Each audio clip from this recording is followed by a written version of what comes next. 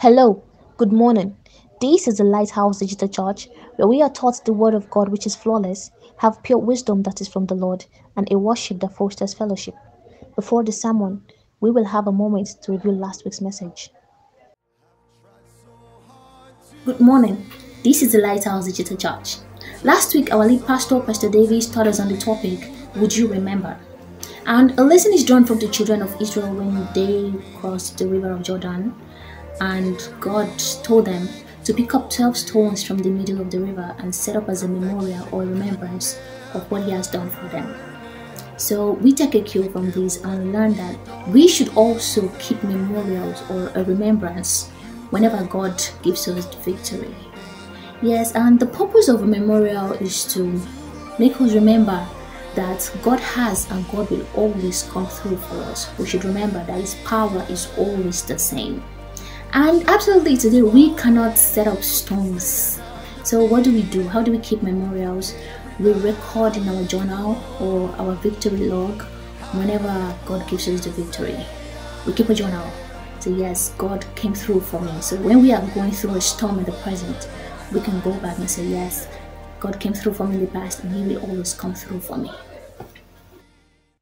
Now, here is today's message. Hello, good morning. Good morning. My name is Davis Bamigboy. I'm so delighted to have you in church this morning. Today is the day that the Lord has made. We will rejoice and be glad in it. Praise God forevermore. Last week, I started a topic I called Will You Remember? And Will You Remember actually is the beginning of a series of what happened after the Jordan was crossed. So they crossed the Jordan, and then we now begin to learn how God wants them to possess the land. So you might consider this series that I started last week as Beyond the Jordan, the series of Beyond the Jordan. What happened now? What happens now after we have crossed the Jordan? We crossed the Jordan miraculously. Crossing the Jordan is a type of us being able to move from where we were to where God wants us to be. So for example, there's been a picture in your heart of what you have been believing God for. There's been a picture in your heart of what you have believed God for many years. And all of a sudden, God just did it for you. God took you from here to there. So now you've crossed the Jordan. But you crossed the Jordan by the miraculous power of God. So now that you've crossed the Jordan, God wants to do a number of things as you begin to experience the abundance of God, as you begin to experience the new life that God has in store for you. The first thing we learned last week was the fact that God wants us to remember. And when we look at the text that we shared last week, we look at Joshua chapter 4, where God said to them that they should pick up 12 stones from within the Jordan where the feet of the priests stood. That you should take 12 stones from there and erect a monument. I started talking about last week about the need for us to have memorials, a monument to commemorate what God has done in our lives. Praise God. So today I will continue in that same spirit to talk about a topic I have titled Forget Not, or you may call it 3 things that can make us to forget God. But the key ethos behind the message is, behind the message today is, God does not want us to forget about Him. Why is that? Because God is the source of our lives. So today I'll be sharing texts from the Old Testament and the New Covenant to illustrate the reason why it's imperative for you and I not to forget God. Praise God forevermore. Let us pray. Wonderful Father, I thank you for what you are going to do this morning. Thank you for your wonderful people from all over the world, from different countries in which they are tuning in or listening to this. Lord, I thank you that your word will go out freely right now, impacting lives and touching people, setting captives free, delivering somebody, Almighty God, from the grip of the enemy, helping us to understand that we have been set free and delivered from the curse of the law, that you are on our side, that you are in us, that you walk actively to make all things work together for our good, that everything that we will ever receive in this life has been completed and done by the blood of Jesus. Lord, we thank you for what you are going to do this morning. We give you praise. In Jesus' name we pray. All right, praise God. Last week, as I said earlier, I preached about a message called Will You Remember? I believe you may have also seen a clip from our media department, talking about just a bit description about what that topic really meant. If you want to learn more about it, please go to the YouTube channel or go to our podcast channel as well, where you can see the replay there. Remember, if you are not in church at 8 o'clock where the live service runs, you can catch a replay at 10 o'clock on YouTube or on the podcast channel or even on Facebook. Praise God forevermore. All right, let's look at Joshua chapter 4 verses 5 to 7 as we rehash this topic. The Bible says, and Joshua said to them, cross over again to the ark of the Lord your God into the midst of the Jordan, and each of you shall take up a stone on his shoulder according to the number of the tribes of the sons of Israel, so that this may be a sign. The word sign means a token, a sign among you, a remembrance among you. You know, when your children ask later, what do these stones mean to you? Then you shall say to them that the waters of the Jordan were cut off before the ark of the covenant of the Lord when he crossed the Jordan. The waters of the Jordan were cut off. So these stones shall become a memorial for Israel forever. These stones shall become memorials for Israel forever. These stones shall become a memorial for Israel forever. These stones shall become a memorial for Israel forever. Yeah, the victory log that I asked you to create last week shall become a memorial for you forever. You know, the landmarks you've created, the milestones you've created in the journey of your life will be a memorial forever. So that when your children come to ask you and say, Daddy or Mommy, what does this thing mean? You will say, this thing remind me of the goodness of God, of the faithfulness of God, or of when God brought me from the dark side to the light side. Praise God. That is the purpose of the memorial. So when we remember what God has done for us in the past, in light of our present predicament, we find that our heart is assured of what? That God will come through in that situation. There was a post I shared earlier in the week, I think last week as well, no, earlier in the week, and I said that if God did it before, he would do it again. If God did it before, he would do it again. So I'm sending a word of comfort, a word of encouragement to somebody right now. You are right now listening to this and your heart may be overwhelmed. You may be thinking, will God come through? When will I get to see the end of this? I bring you a word from the Lord that if God has done it for you before, he will do it again. God is the God who does miracles. God is a God who performs miracles. God is a God who is the same yesterday, today, and forever. So which means if he came through for you in the past, he will come through for you in the present, and in the future of 5, 10, 15 years or 100 years from now, God will still continue to come through for you. Praise God. Now, there's a scripture I want to use this morning that God laid in my heart to begin to use to encourage you. I don't know whether we're going to be able to finish it today. If we don't, we'll pick it up next week. Is that all right? Let's go to Psalm 103. Psalm 103. I think if you were at the communion service on last Sunday, I used this scripture as well, part of this scripture, to pray for this month in terms of the Father God wants us to remember. This scripture, Psalm 103, essentially is talking about remembering the goodness of God. Remembering the goodness of God. So forget not. Forget not is a topic of today. I pray that as you begin to look at this text together with me, as we step through it, the Lord will use this text to encourage you and build faith and hope in your heart. Psalm 103 verse 1 to 2. In the Passion Translation, it reads, with my whole heart, with my whole life, and with my innermost being, I bow in wonder and love before you, the Holy God. Yahweh, you are my soul's celebration. How could I forget the miracles of kindness that you have done for me? How could I forget the miracles of kindness that you have done for me? That is the question. How could you forget the miracles of kindness that God has done for you?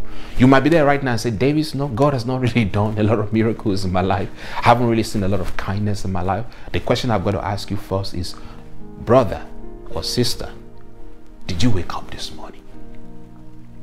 Did you wake up this morning? Do you have clothing on your back? Can you still breathe? Does any part of your body still work? It might just be one. It might be your lung. It might be your eyes. Do they still work? All right. Now, if you can answer yes to any of these questions, just one of these questions I've posted to you right now this morning, then you have something to be grateful for, don't you think? Because when you begin to act and be grateful for the little that you have, more will start coming to you. 2 weeks ago, I spoke about the power of praise.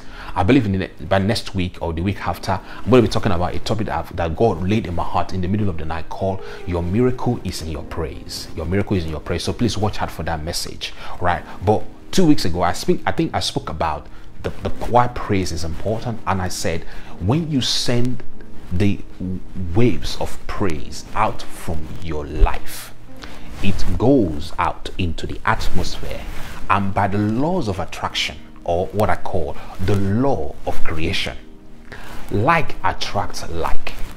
That wave that you have sent out will come back to you. And now we also know that in the book of Genesis chapter 1, I believe it's in verse 6, when God said every seed produces after its kind, we learned from that scripture that as a part of the laws of creation, that when you plant a seed, you are going to get the same seed back and more. All right. So therefore, if you are going to get what you have planted back and more, then it means that when you plant the seed of praise, you will get things in your life to praise God for and more. All right. So now when we're talking about, do not forget his benefit, we're saying, remember what God has done for you in the past. Remember what God has done for you in the past. If you are living in a country today where there's no war outbreak, then you can thank God. When you wake up this morning, and you can walk from your bed to your dining room, or to your convenience, then you have something to be grateful for. When you begin to think about what God has done for you in this context, gratitude will well up in your heart. It was last year, I believe, that I wrote the book called The Gratitude Code. I want you to get it. I think I actually got a copy here, The Gratitude Code. You can go back and you can go on Amazon and buy this book. Why was this book important? This book is so important because it sets gratitude as a way of life. And then when you begin to become grateful to God for what he has done for you, for little things, I'm not even talking about big things now, for little things, trust me, brothers and sisters, things will begin to come into your life faster than you thought. When we become grateful, when we make gratitude a way of life, things are going to flow into your life very, very, very quickly.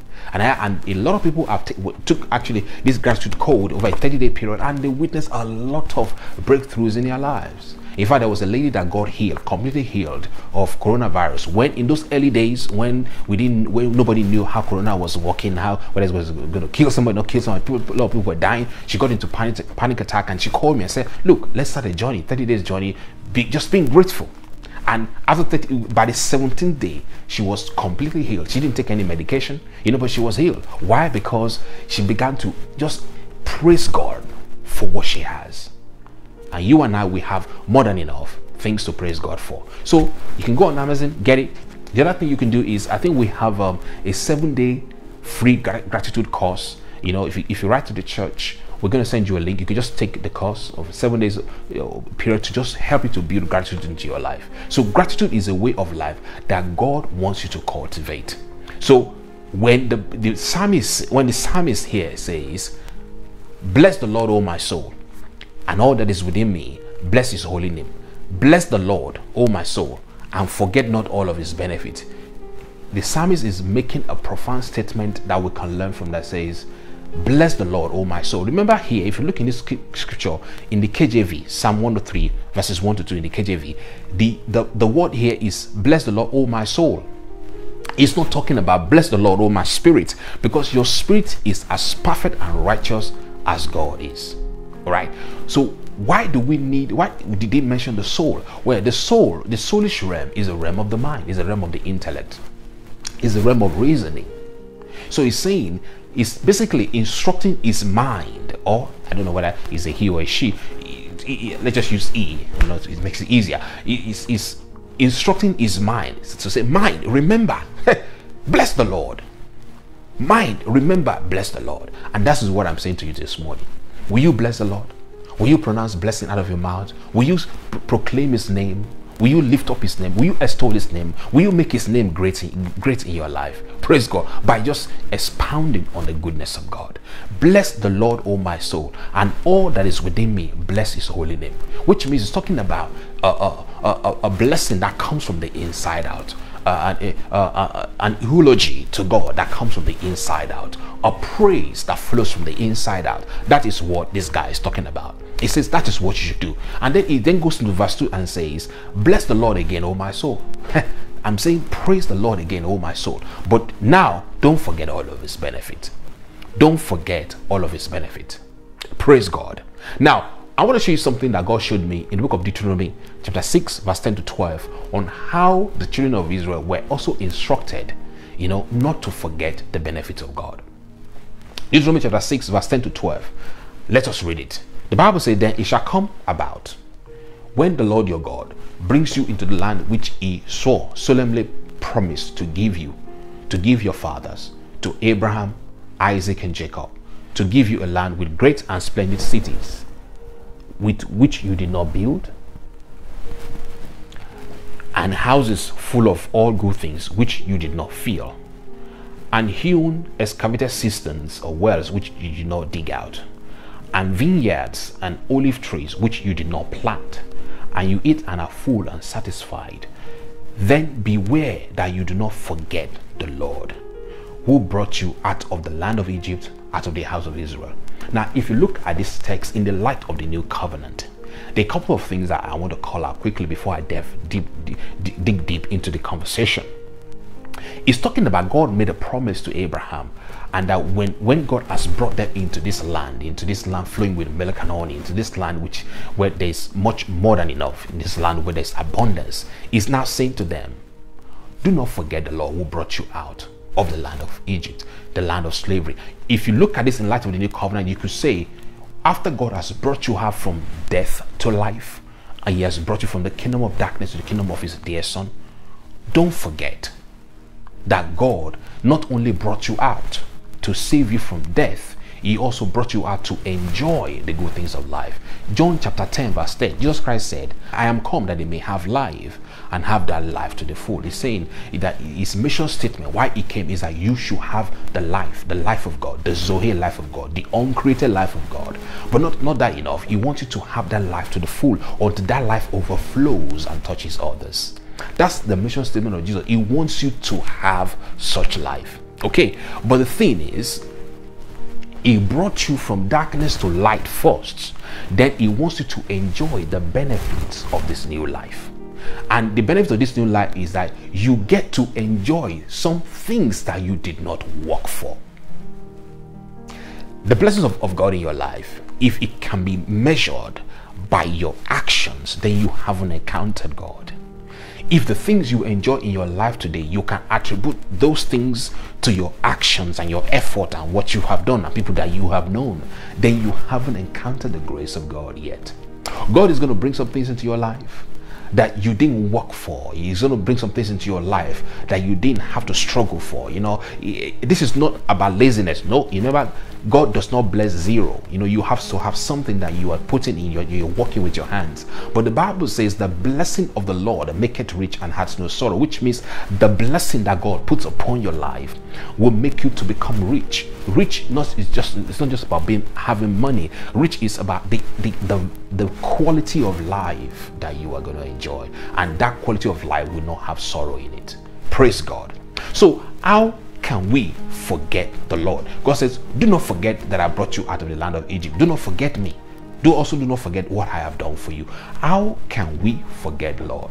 I will present 3 things to you this morning that could serve as avenues or channels through which we could forget the Lord, even under the new covenant. The first one deals with our past.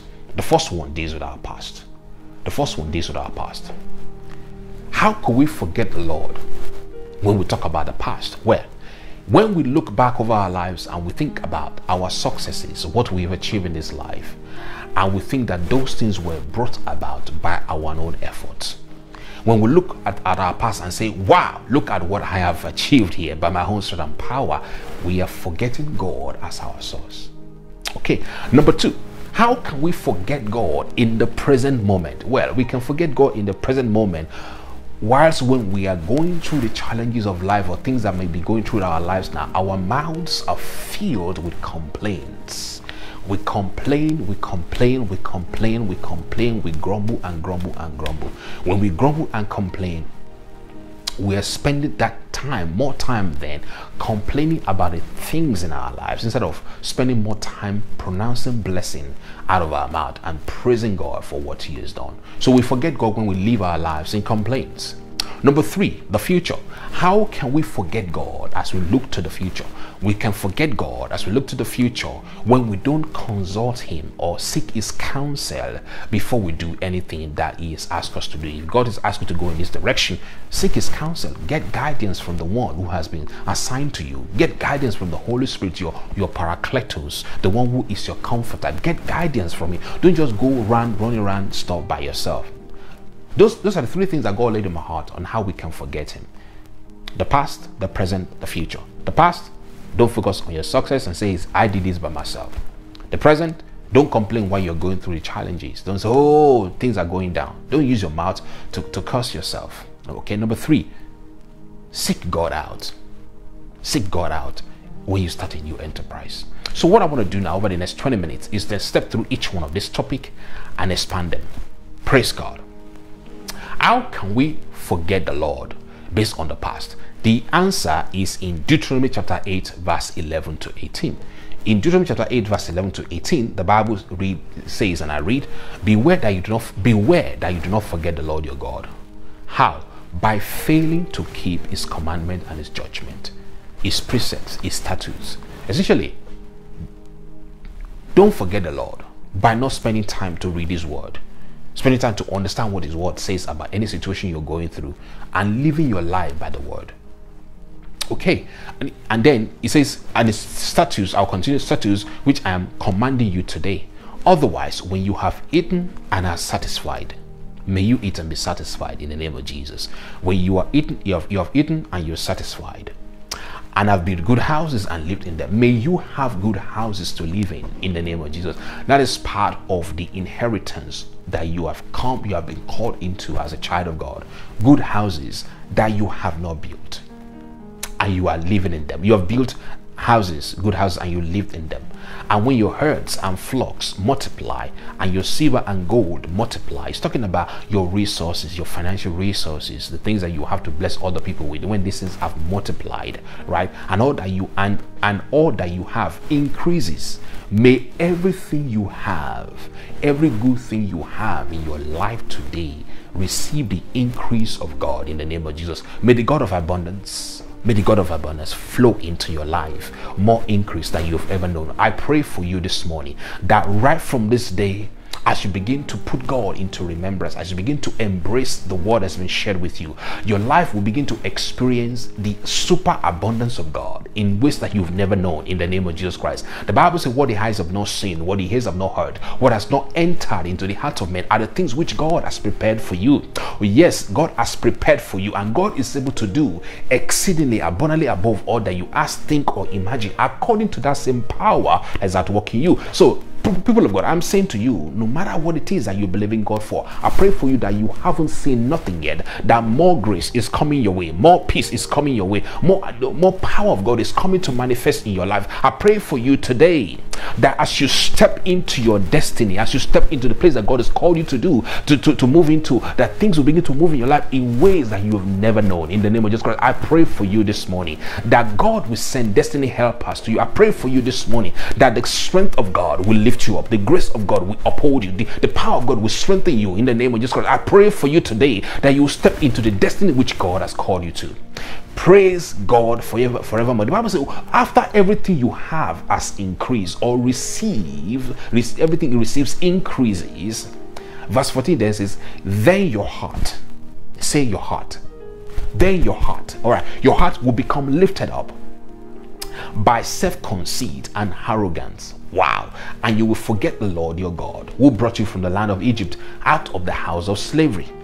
Verse 15 says, He led you through the great and terrible wilderness with his fiery serpents and scorpions and thirsty ground where there was no water. It was he who brought water for you out of the flinty rock. He fed you manna in the wilderness, a substance which your fathers did not know, so that he might humble you by dependence on him, and that he might test you to do good things for you at the end. The desire of God is to do good things for them at the end. That's what God desires. And that's what God desires for you as well. You know, the Bible says in the book of James, every good and perfect gift, every good and perfect gift comes from the Father of light. In him there's no shadow of turning, neither is there any variableness. If there's anything called good gift, it comes from the Lord. The desire of God has always been to what? To do good for you. Jeremiah chapter 29 verse 11, I think I quoted this last week, says, I know the thoughts that I have towards you, the thought of good and not of evil. That's it. If there's anything called good, God has that thought for you. God has that thought for you. God does not desire to do evil. God does not do evil for his children. God does not even have evil to give. Praise God. All right. So the desire of God is for you to bring good into your life. Okay. So let's go back here. Verse 17. Otherwise you may say in your heart, my power and the strength of my hand made me this wealth. But you shall remember with profound respect the Lord your God, for it is he who is giving you power to make wealth, that he may confirm his covenant, which he swore solemnly promised to your fathers, as it is this day. Praise God. Now, if we go back to that text, the key to the answer, how can we not forget God in the past, is in verse 17. So I go back to it. Otherwise, you may say in your heart, my power and the strength of my hand made me this wealth. But you shall remember, instead of saying that in your heart, you should do what? You should remember that it is God's grace. It is God who is giving you the power to make wealth. Why did he do that? So that he may confirm his covenant. He may manifest his covenant that he has sworn to the fathers. Under the new covenant, the way to read this text will be, do not forget. Don't say in your heart, it's by my power and by my might that I've made me this wealth. Don't say that. But you shall remember that it is the grace of God, the power of God at work in you, who has made you wealthy. All right. Why? So that God may manifest the covenant that he has had with Jesus. The covenant that God made, he made with Jesus. In order for that covenant to be manifested in your life, God says, trust the grace of God at work in you. Trust that the grace of God is the one who is going to make that to happen for you, in the name of Jesus. So when we don't remember, when we start to claim that it is by our effort that these things have come to us, we are limiting the influence of God in our lives. When we give glory to ourselves instead of to God, or instead of to the grace of God, or instead of the finished work of Jesus Christ in our lives, we are doing what? We are forgetting God. We are forgetting God, and we make idols. We could end up making idols out of the things that God has blessed us with. Let me give you an illustration. Suppose God give you a dream job, and whilst you were sharing your testimonies, you started saying things like, man, I prayed for many hours, that's why God moved. Or, man, if I had not prepared, that thing would not have worked. The reason why I got that job is because I prepared, man. If you know how much I prepared. When you do that, you are forgetting that God is the one who even bless the effort that you are putting in there. The effort you've put in there is great. The prayers you prayed is great, right? But don't put emphasis on the blessing instead of the blesser. God is the blesser. And we should praise him when we talk about what he has done for us, not in terms of what we did to take what he has done for us. You see what I mean? God by grace has provided everything we would ever need. But by faith, we lay hold and receive those things. Praise God. All right. So let me share a story with you quickly, my own story. 4 years ago, I got an international job, beautiful job. Got to travel around the world. Well, not all around the world. Travel to over about 10 countries, constantly traveling. But it's a good job. But what I want to say this morning really is about the eve of going for the interview. At about 2 o'clock in the morning, I woke up and said, God, what am I going to do? What am I going to do? And God gave me a scripture. that really, really blessed me. That scripture in the KJV is the book of Proverbs chapter 21 verse 31. In the KJV it says, the horse is prepared against the day of battle, but safety is of the Lord. Essentially, that scripture is saying, when the battle is coming up, you prepare the horse, you get the horse up, you polish the horse, you feed the horse properly, you do all the things you're doing. It's before that time I used to think about, oh, you prepare all of these so that you can win the battle. You do all this preparation, then you can win the battle.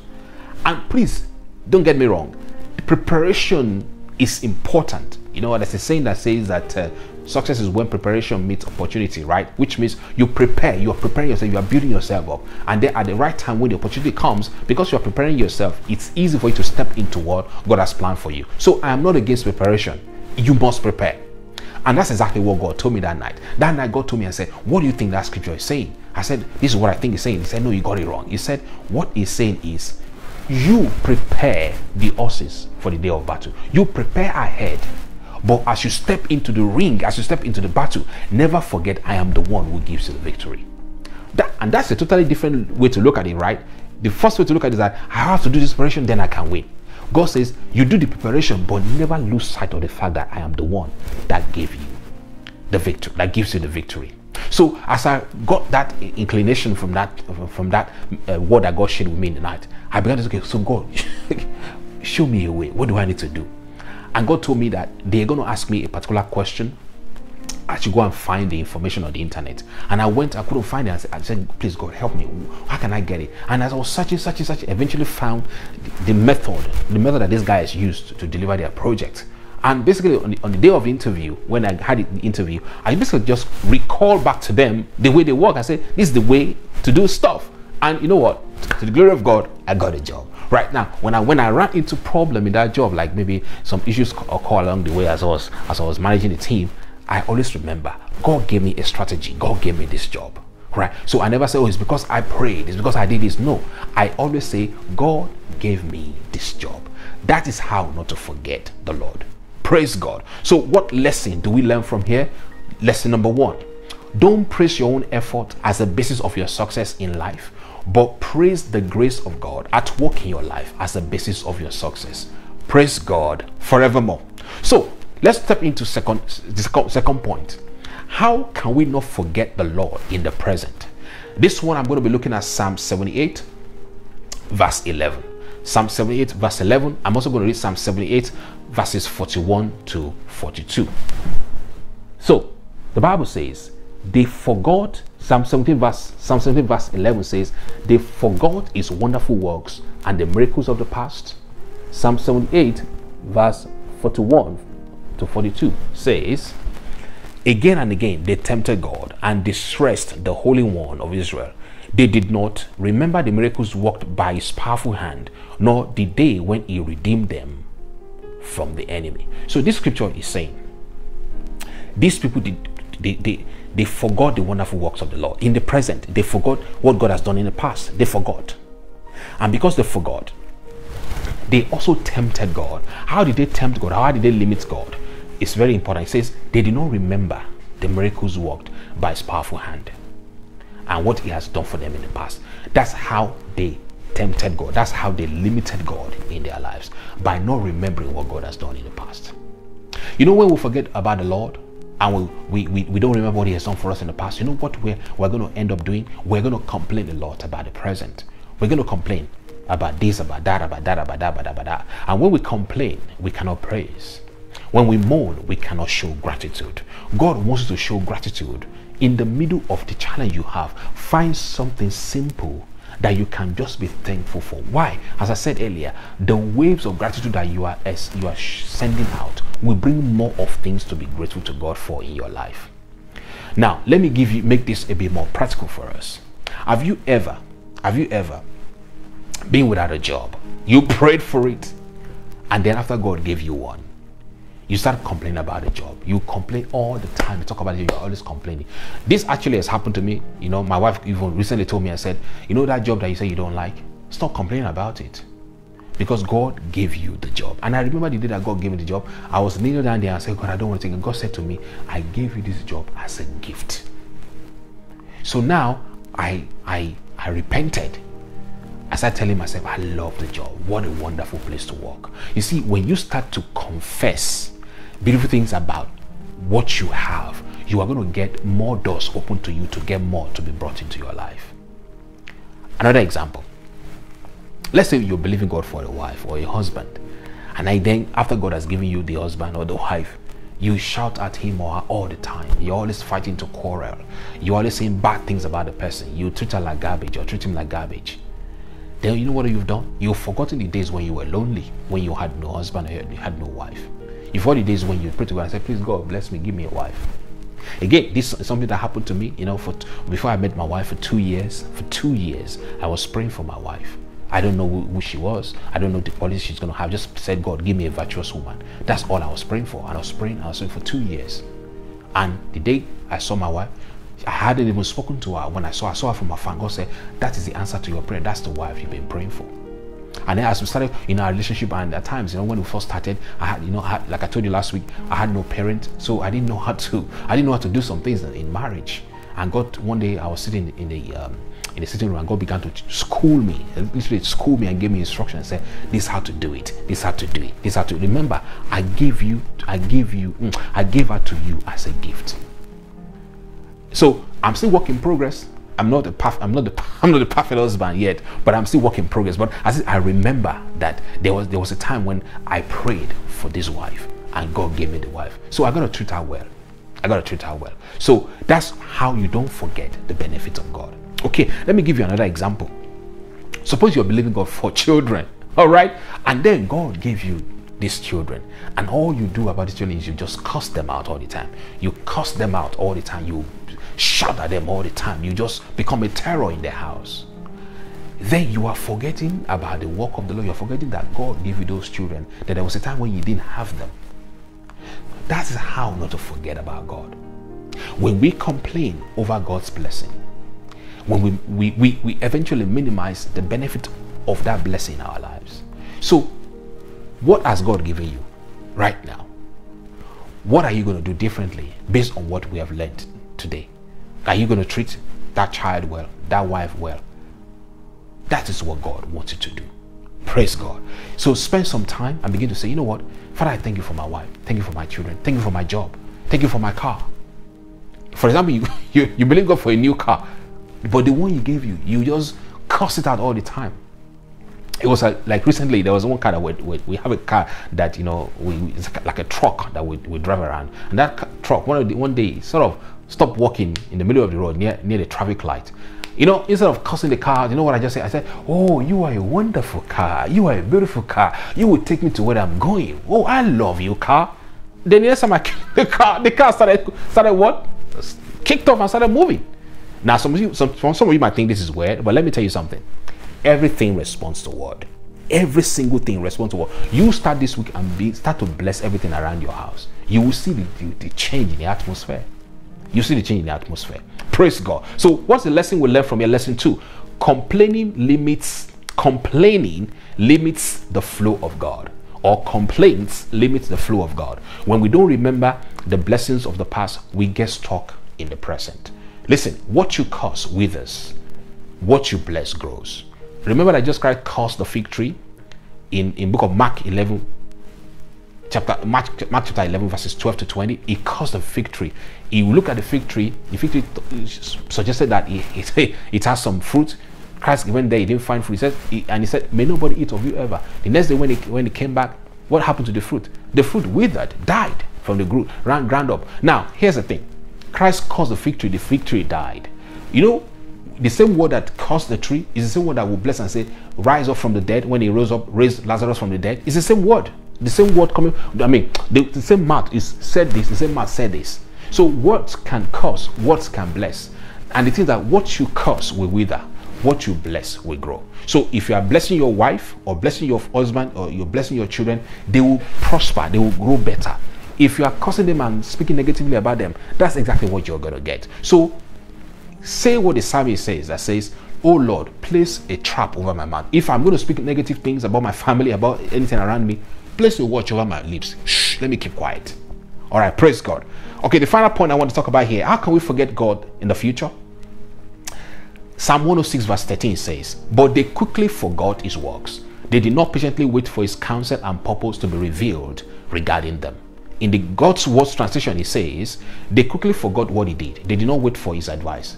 Question here, how many times have you started with God? Along the way, then you start to ignore him.